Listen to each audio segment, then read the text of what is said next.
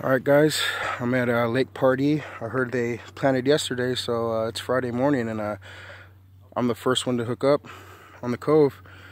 There's a bunch of fishermen out here, and what makes this day awesome is I came to specifically catch a species I haven't caught before, and it's the cutthroat longbow, something like that. It's half rainbow, half cutthroat.